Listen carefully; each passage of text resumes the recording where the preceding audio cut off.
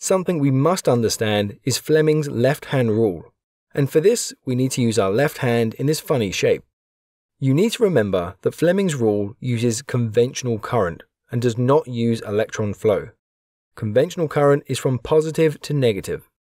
We use Fleming's left hand rule to work out which direction the coil will push and pull as the electromagnetic field interacts with the magnetic field of the permanent magnet. If we look at a wire and visualize which end is connected to the positive or negative, we can work out the direction of force. To do that, stick your left hand out flat with your palm facing you. Think of these as being your thumb, then fingers 1, 2, 3 and 4. First of all, close fingers 3 and 4.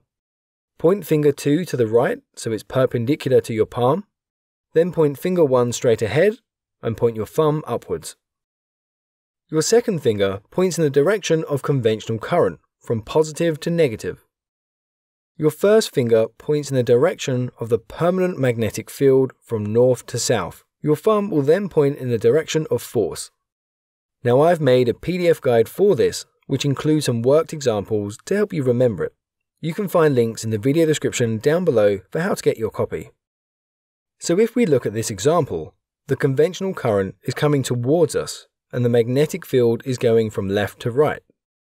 So we point our second finger towards us and the first finger in the direction of the magnetic field. Our thumb is therefore pointing upwards, which means the force on the wire will move it upwards.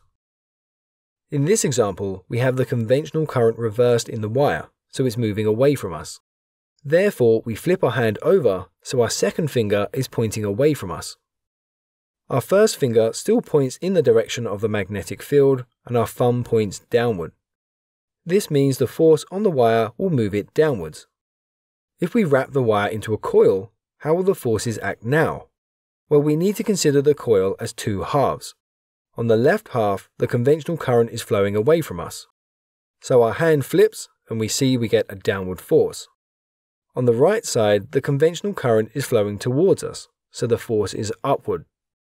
Therefore, we have a combined upward and downward force, so the coil will rotate. Okay guys, that's it for this video, but to continue your learning, then check out one of the videos on screen now and I'll catch you there for the next lesson. Don't forget to follow us on Facebook, Twitter, Instagram, LinkedIn, as well as theengineeringmindset.com.